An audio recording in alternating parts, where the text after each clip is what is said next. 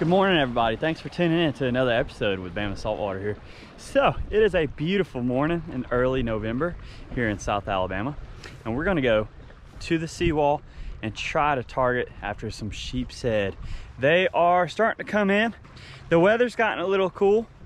Normally late fall all the way to early spring is when the sheepshead, which is a very tasty and delicious fish, start biting.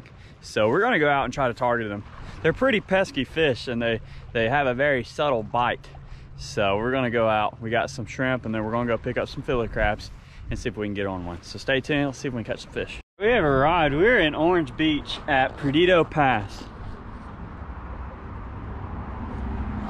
This is a very beautiful area to fish. It's where a lot of big boats in the summer go in and out to access the Gulf of Mexico. And it's normally pretty successful fishing over here. A lot of structure along the wall. So we got some fiddler crabs, we got some live shrimp, and Mom is with me today. Miss Lee's over here. We're gonna get set up and get out there and see what we can do. All right, so we're out here in Perdido Pass, Alabama, along the seawall, just trying to do some sheepshead fishing. It's that time of year. Using a pretty simple rig. I've used this in some other videos.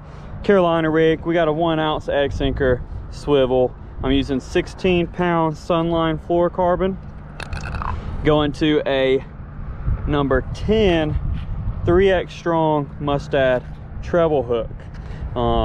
The sheepshead, I like using these treble hooks. All you need to fish here is a saltwater fishing license, and if you're going after mangrove snapper, which they are here, you need the refish endorsement as well, if you plan on keeping them and fishing for them.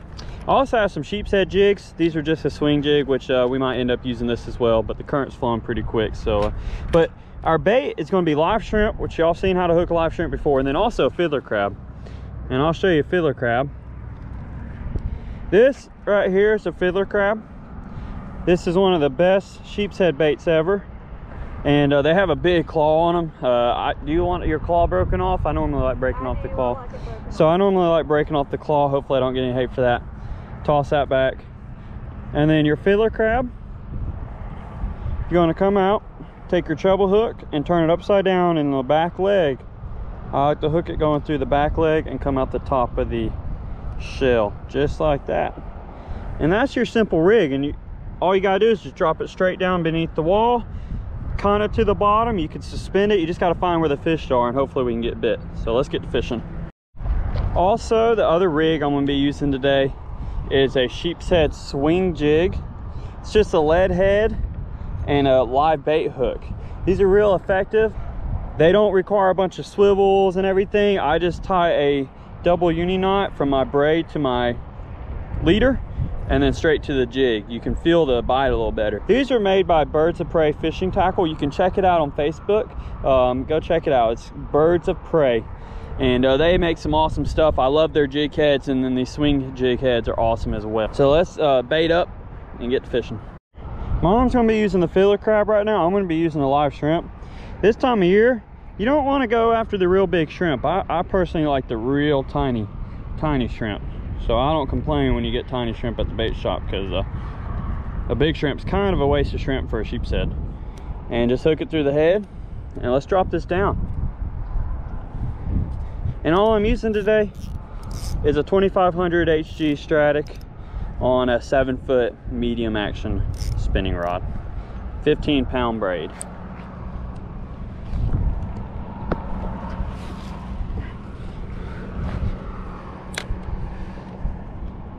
And the current is moving pretty hard today. I'm gonna toss it up current there and let it drift down.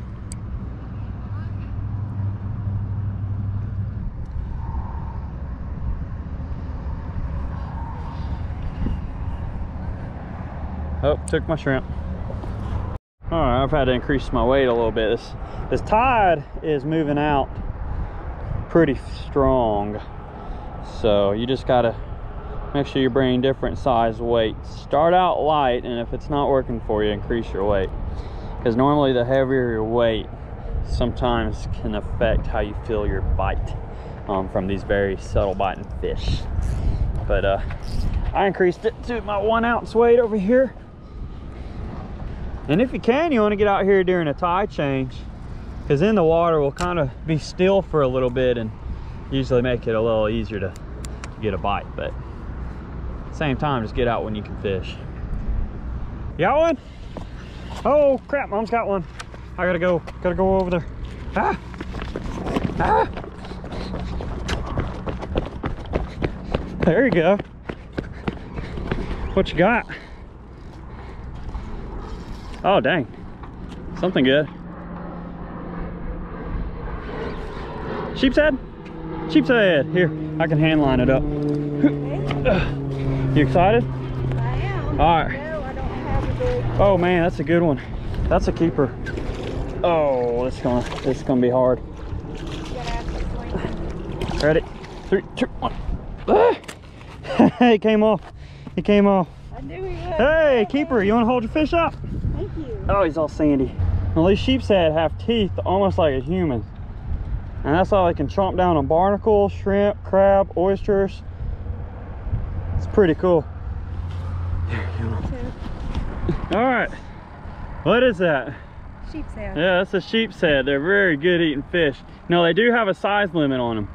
And they have to be 12 inches to the fork. So what that means is from the tip of the nose, you got to measure to where the fork in the tail.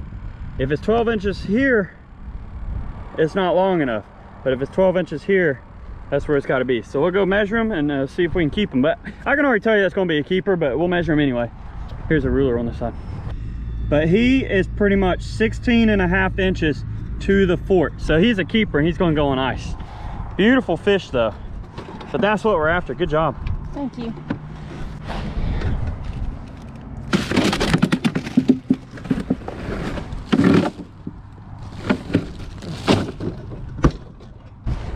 All right, so she caught that perfect sheepshead, which those are really good eating. I can't throw back a sheepshead if they're a keeper. They're just really good to eat. Pain in the butt to clean, but really good to eat. So we're gonna drop down again. See if I can get one. She beat me already. She's already won on the board. All right, let us sink to the bottom and give it a couple turns up. There's a bite right there. Something just pecking the heck out of that shrimp. Dang.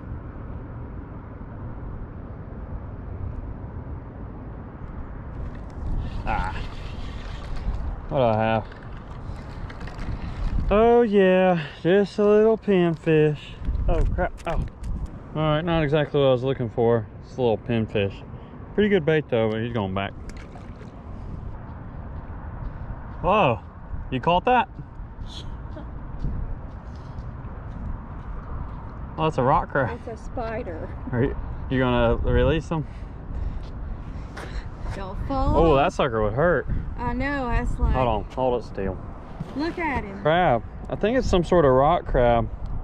Looks like it would hurt pretty bad, but he tried to eat Mom's fiddler, so I'm gonna unhook it. There we go. All right, you're free. And we're gonna turn him back, but pretty cool looking crab. Got red eyes and a pretty big claw, so there he goes. What you got? What the? Oh, hey, a puffer fish. Hi. Little spiny puffer fish. Oh, are you video? Oh, they do have some spikes on them. Are you video? Yeah. Oh. Okay, well, you got, look at him. Yeah, a little puffer Hi, fish. you spit it out. So that's what you call a porky fish. That's what you call a puffer fish. Right now I can't remember the name, but I know it'll come to me. We're gonna get him back in the water, but he does have spikes on him. I don't know if they're poisonous or not, but I know the spikes, they don't really hurt you, but they are pretty solid. And they have teeth, so you don't want to stick your, you don't want to stick your fingers in there. Oh, he's trying to puff up. Okay, we're gonna get him back in the water. I feel bad.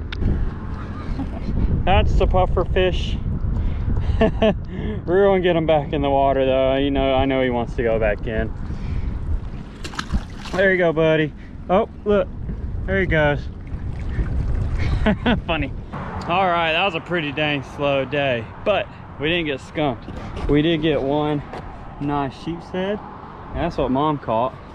But hey, that was a target fish, so we accomplished our goal, even though we didn't get a whole bunch. Which that's why they call it fishing and not catching. But we're gonna go clean this up and then get it ready for either dinner or an early lunch. So, but thanks for watching. I want to thank the good Lord up above for everything He does for us, and we'll see you later.